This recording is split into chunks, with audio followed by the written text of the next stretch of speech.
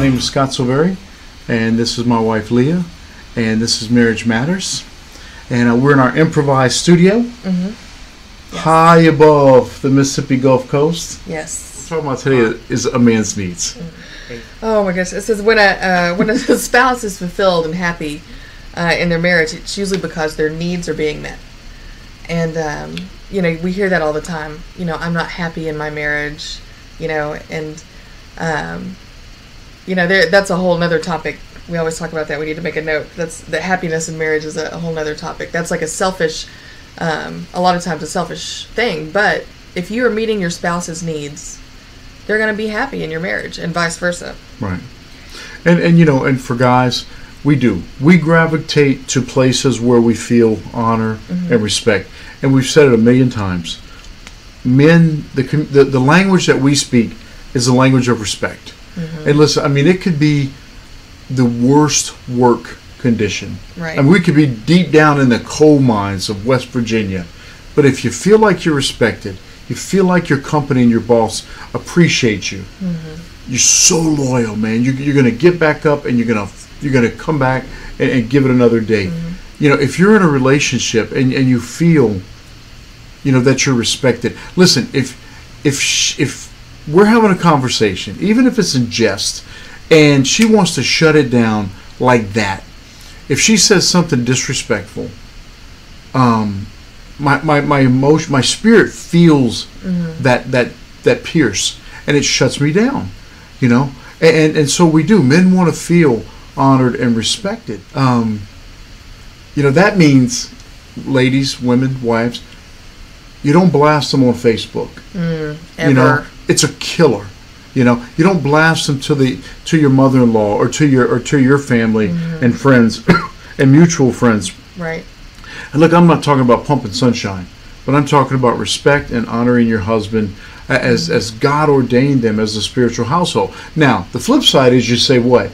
Well, he needs to respect. He needs to deserve that respect. Right. Listen, if you can't go into your marriage giving him the benefit of the doubt, right, if only because God says honor and respect. Right, and that's the thing, is there are no qualifiers in the Bible about, it says clearly, wives, respect your husbands. Not if he deserves it. There's no if at the end of that sentence. Right, if he cuts the grass, if he does this and that, If he treats me right, but, if he remembers our anniversary, right.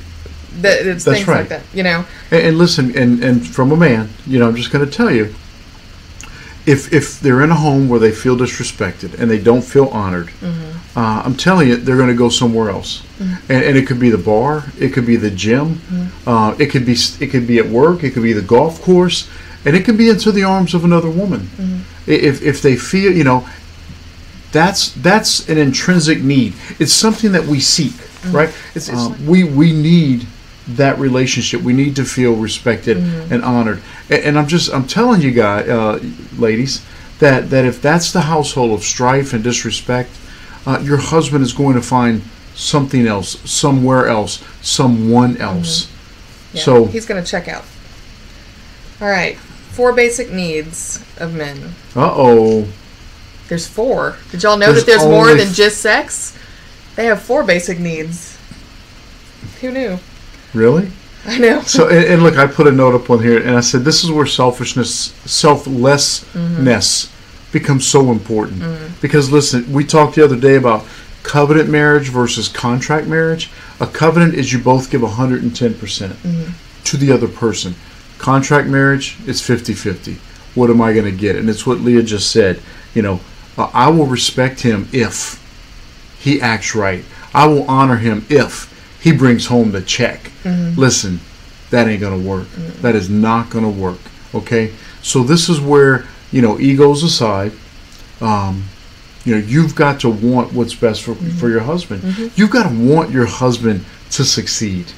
And these are the 4 things that will help him, you, and your family succeed. Right. Well, and if you're one of those women that are praying or have been praying for changes in your husband, if you want to see a drastic change in your husband, show him respect when he doesn't deserve it and see what happens. Yeah, no, that's a big one. Well, you throw them off their game. Right. Right? So the first one is honor. Is need number 1.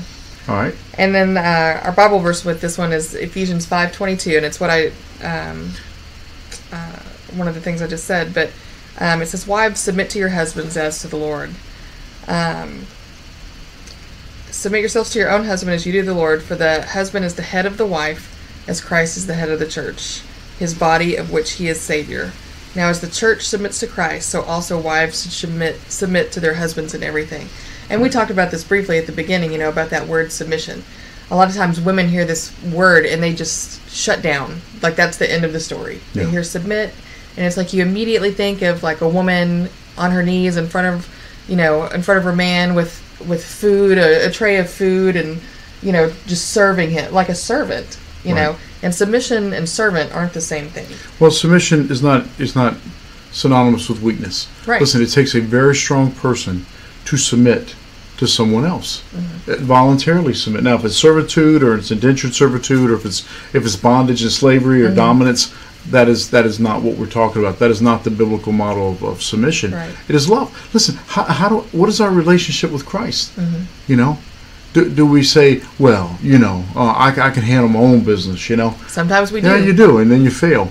So when you submit to God, when you submit to the will of God, or when you submit to Christ, that is a loving relationship. Hey, Brooke. To say that I can work through things. Mm-hmm. They're probably going to mess up 50-50, I guess maybe more than that. Mm-hmm. But I love you, God, and I'm going to submit to you. Listen, it's the same thing with wives to their husbands.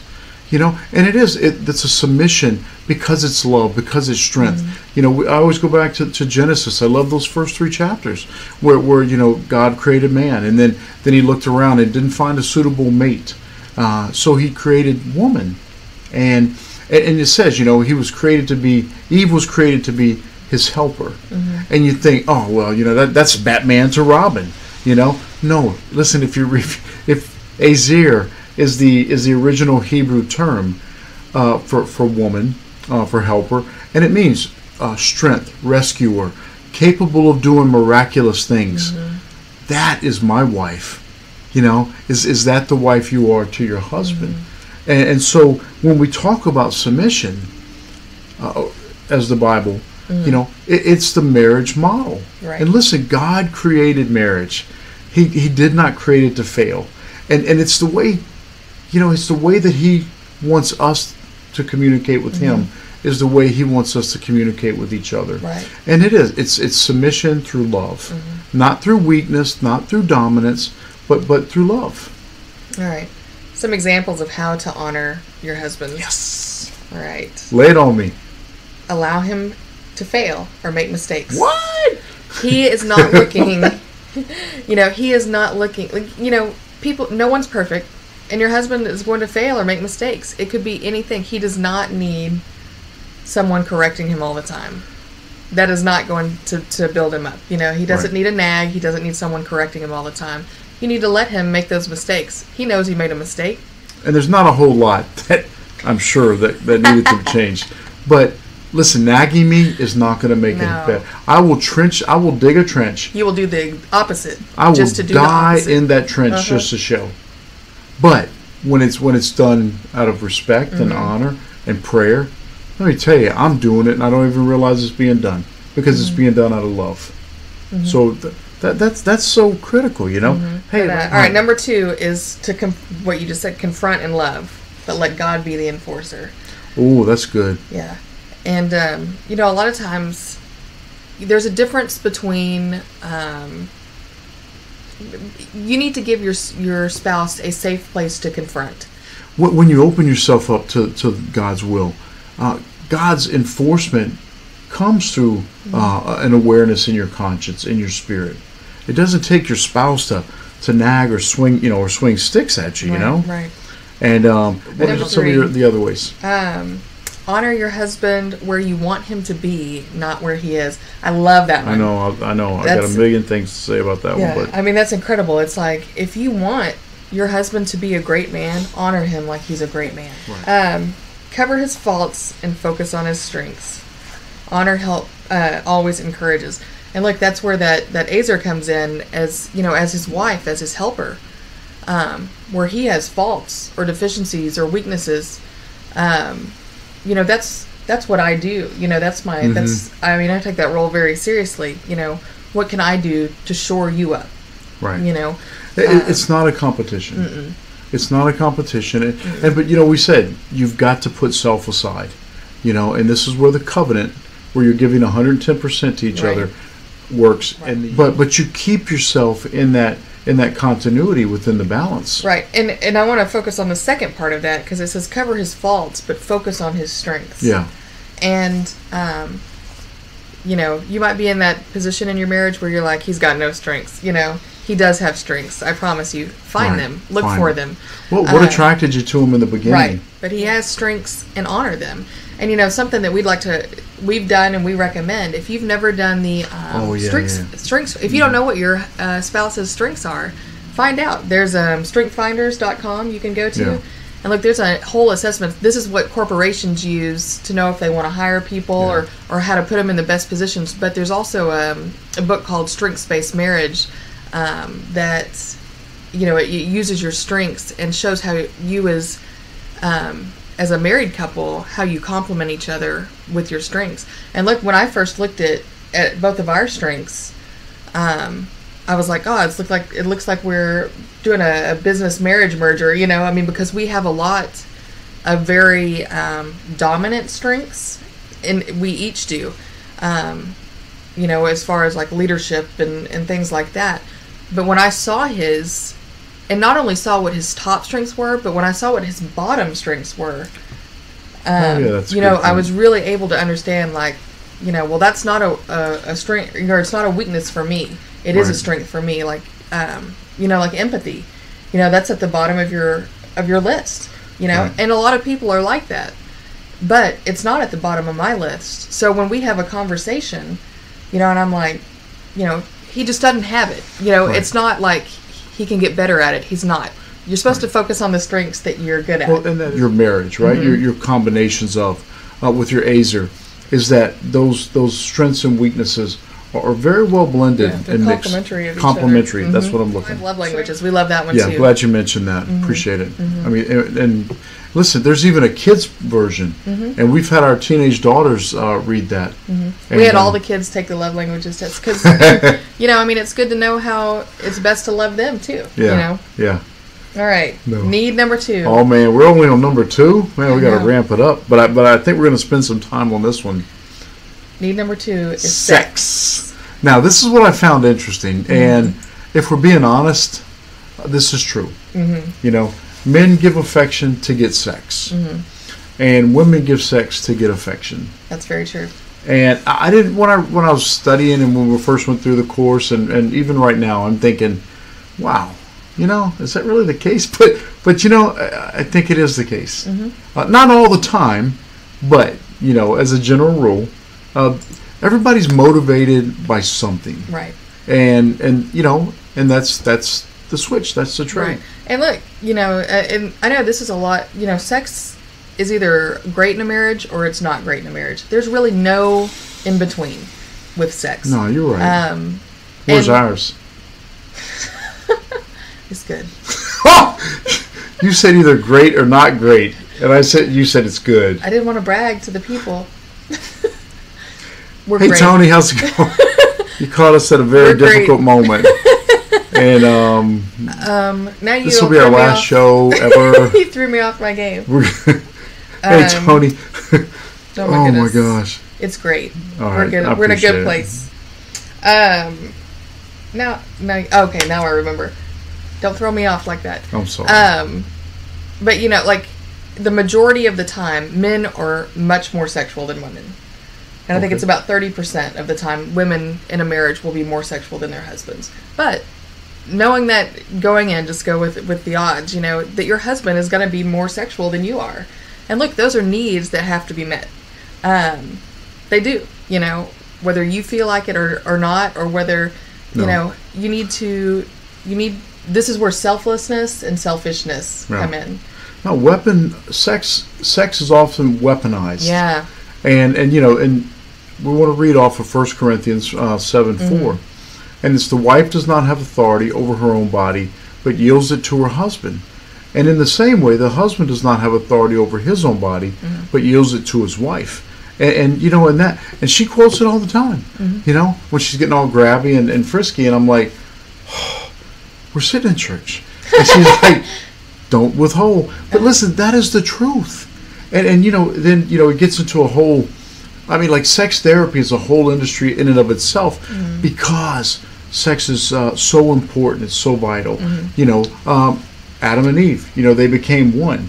You know, there's a spiritual meshing, there's an emotional, there's a mental, and there's this physical meshing of becoming one. And that verse, there's, you know, it's not meant for abuse. You know.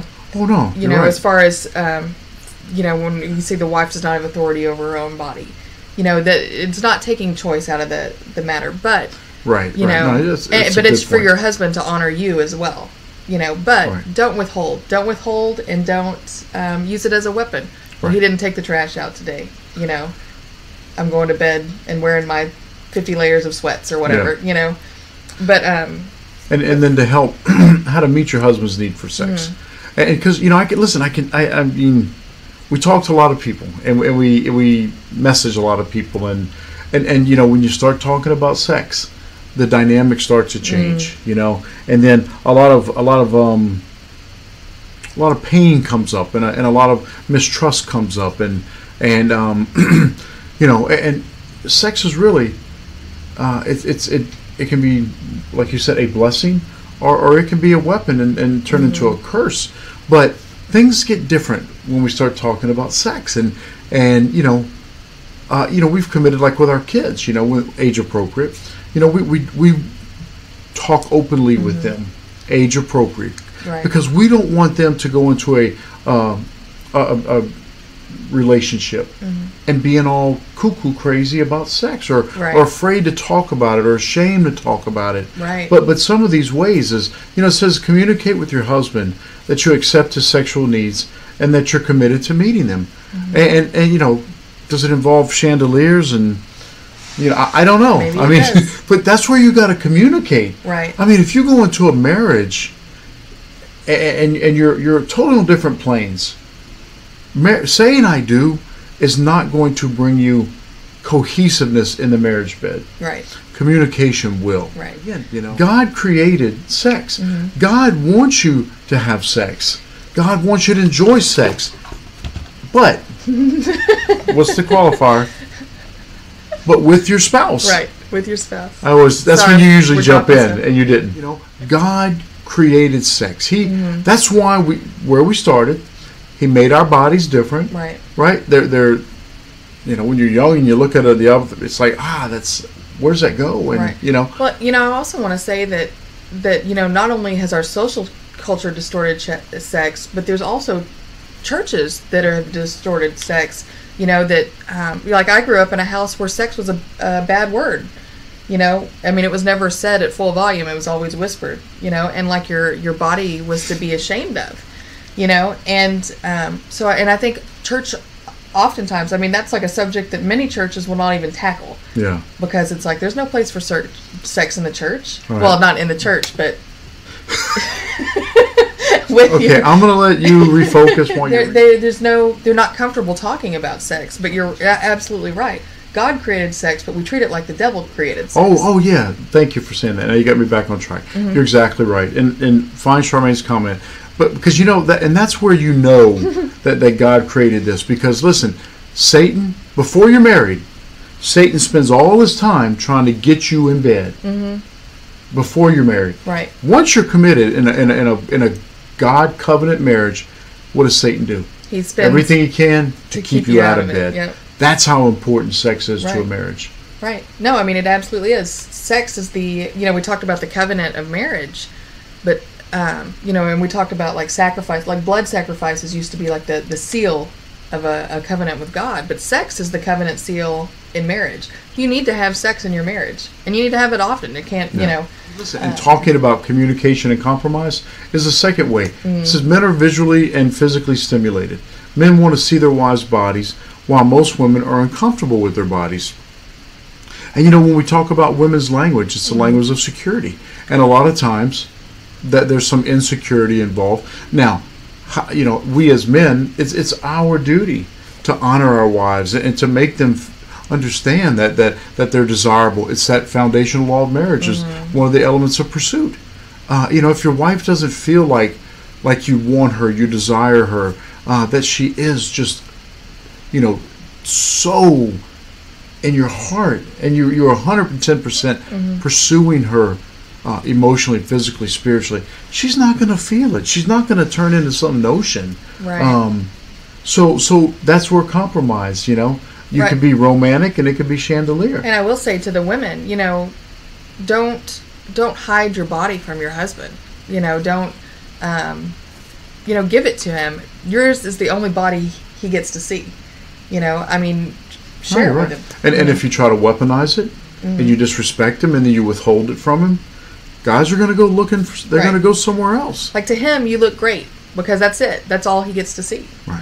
Well, and pornography does have a huge part with that. You're exactly right. And so, we were talking about that the other night, where, where men, and I don't want to get off track on pornography, but it is when we're talking about sex, because it does, it destroys and distorts it. Right. But, when women see pornography, well, maybe not in the addictive part, but when they see it, it may be a curiosity. I don't think it's a good idea. We don't think it's a good idea to spice things up in your marriage with pornography. Let's just say it. No. Okay? Don't do it. Because when women do that, you told me the other night, is when you see it or when you've seen it, you're comparing yourself to the women on screen.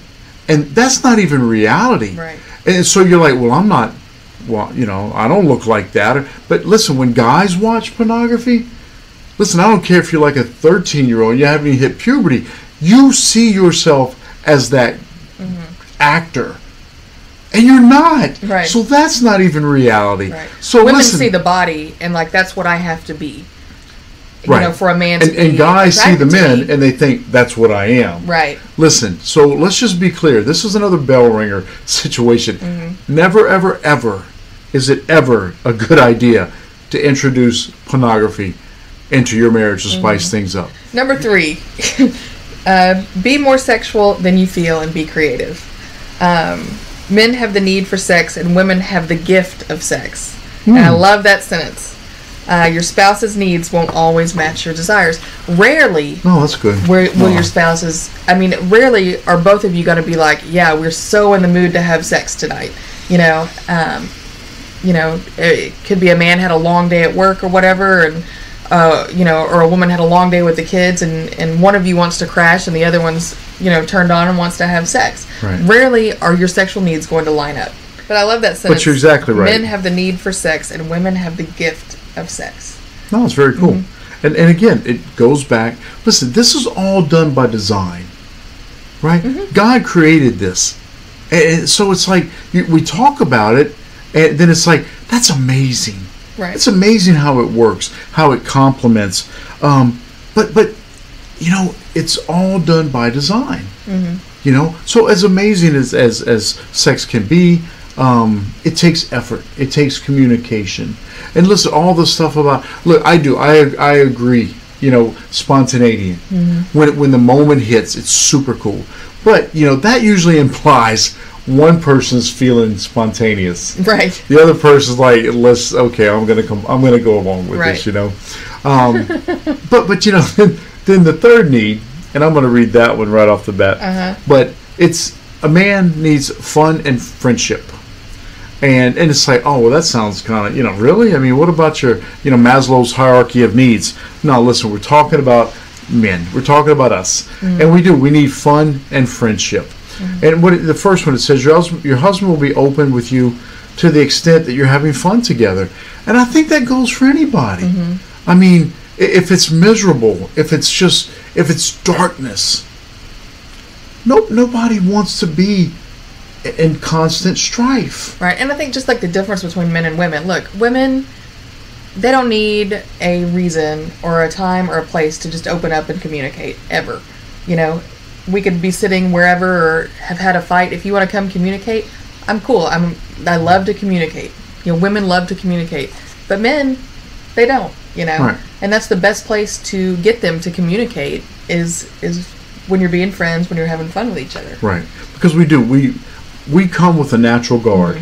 We come with a natural defense system, and the best way for that to drop is when you're engaged in a fun or friendly activity. You know, same way with meeting other people.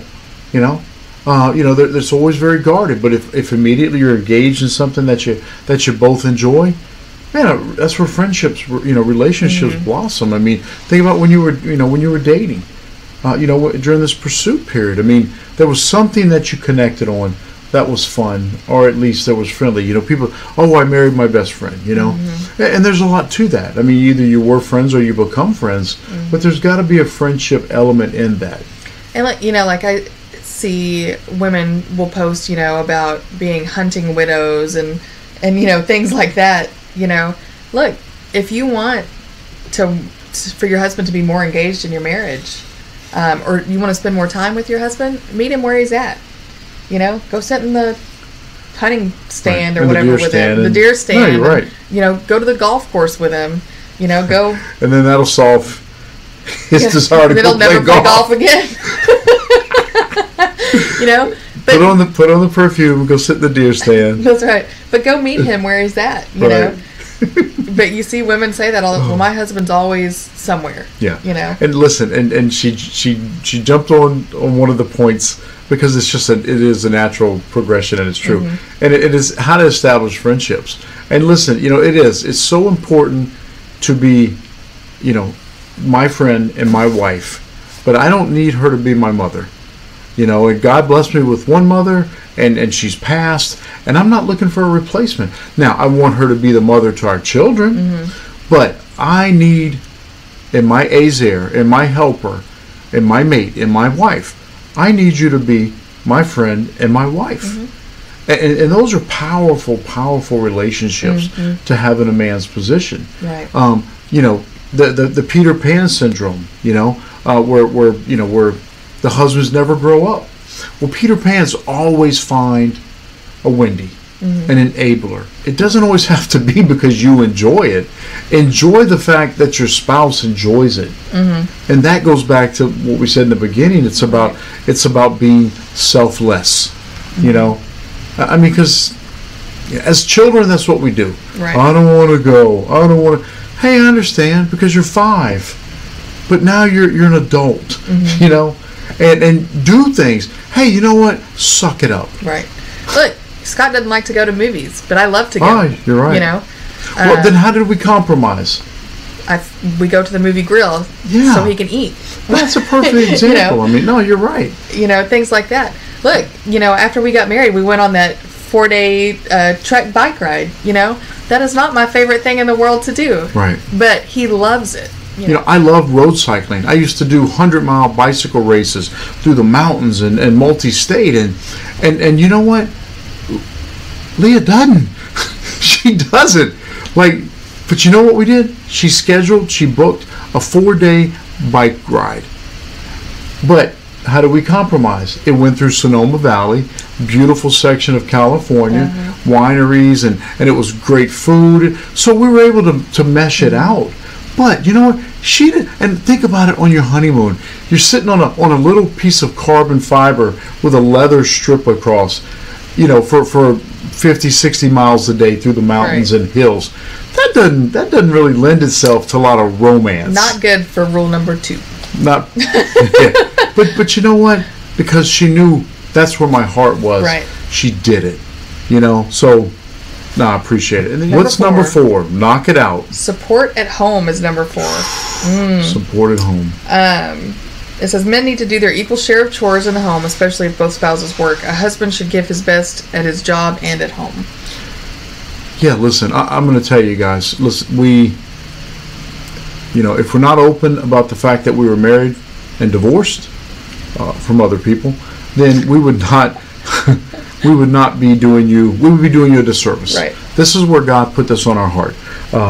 Primarily remarriage and blended families, but these principles apply to marriage, right? And listen, when I was married before, it was over 20 years ago. I would work. I was working undercover for 12 years, and I would come home, crazy hours, day and night, and Listen, when I got home, it was time for me. You know, I didn't come home with the well, I'm home, I have a wife, I have a child. You know, now my better job begins. The way I looked at it was I just did my time. Right. Now I'm going to hang out here at this address until I get up and leave and go back to my work. And you know how successful that was? Right. It wasn't successful at all.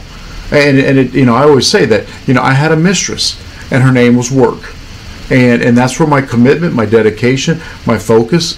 Sometimes I couldn't wait to get out of the address where I received mail to go to the location where I received pleasure.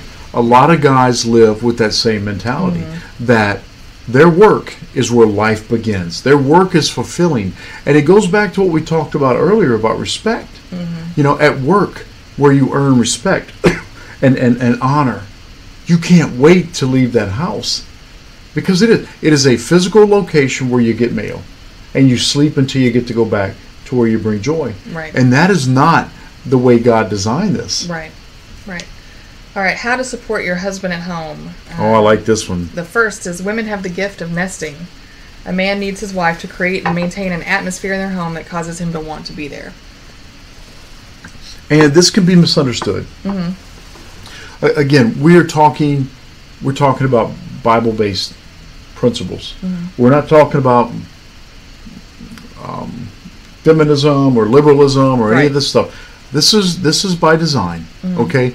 And men and women were giving. They were blessed, right? Okay, and one of the blessings, one of the gifts that women have is the gift of nesting. Now, it doesn't mean it's not all the time. Some women don't, right?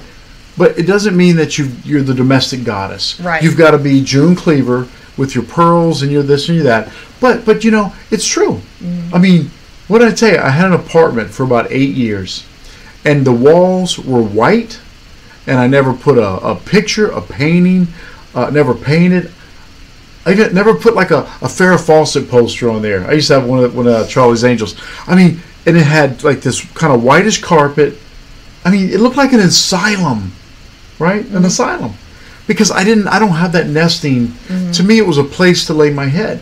We bought our homes a couple years ago. All the walls were white. The carpet was white. I was completely fine with that. But you brought the warmth, the design, the decor, the furniture, and you made it a home.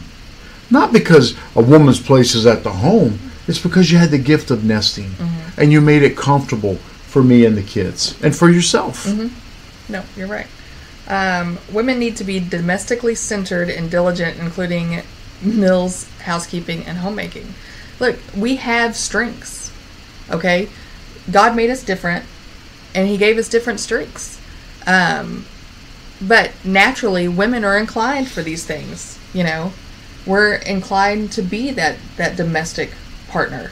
And look, I know women today work. I work sometimes 100 hours a week, and that's where that Azer mentality that you know, that you help each other, that you're you know, you fill in the gaps, you know, when your spouse cannot do it. But that's true. If there's an atmosphere of peace in the home, the husband will want to come into that environment, into that atmosphere. Right. You know, I mean, listen, a lot of guys get off of work and they go hang out at the bar. Right. You know, because there's nobody haggling them, because they have a sense of peace. Right. And it's true. I mean, the home has got to be a place where you desire to get to. Right. You know, there are certain needs. There's 4 needs that a man needs in a marriage, and this is Bible based. Right. As far as the needs that a man requires. Right. It is honor. It is sex. It is fun and friendship, and it's supported home. And these are the needs of a man that we're talking about today. We're going to talk about the needs of a woman on Monday. What? You know, so just if you get your own show. If you're just tuning in, it's so today's show is just about the men's needs. Oh my God! So we got a challenge for the women this week. It says, "Ladies, take the lead with prayer this week. Hold hands with your husband and pray a prayer similar to this." God, I recognize and accept my responsibility to meet my husband's needs for honor, sex, fun, and friendship, and support at home. Help me follow through on the areas where I can improve. I want to praise and honor him in public and in private. Well, that's a big one. We didn't even touch on that about honoring your husband in public. Yeah. You Well, know? I did. I said stay off of Facebook. Well, I mean, that's one of the don't biggest. criticize in public. Don't criticize. For sure. You're But, right. All right, we're wrapping up. So Monday will be all about a women's needs. Right? Are you excited for that one? I'm very excited. All right. We'll have like 8 million women tune Yeah. in, you know, which is fabulous. Bring your husbands. But that's, you know what? Thank you. Let's Yeah. get you guys involved in this, you That's know. right. We thank you. We pray for you. Mm-hmm. And God bless you. Bye.